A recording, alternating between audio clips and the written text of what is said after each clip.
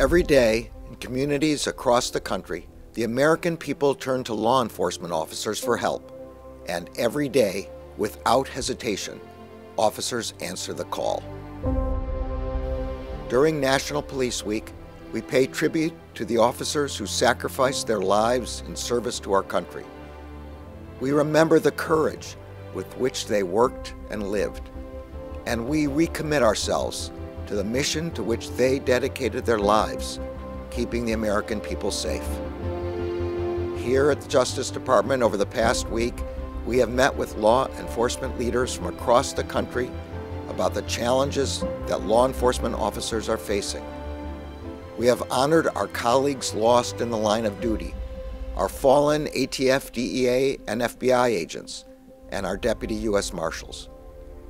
We have paid tribute to the 619 fallen officers from across our country whose names have been etched into the wall at the National Law Enforcement Officers Memorial.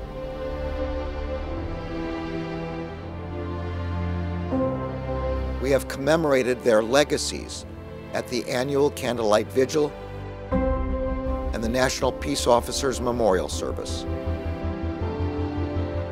And just yesterday, the President bestowed the Medal of Valor on public safety officers who risked, and in some cases lost, their lives in service to their communities.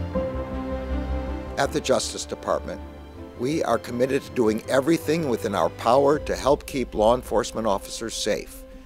For us, this work is urgent and it is personal.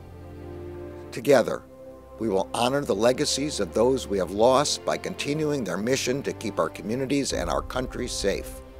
To our nation's law enforcement officers and your families, on behalf of a grateful Justice Department and a grateful nation, thank you.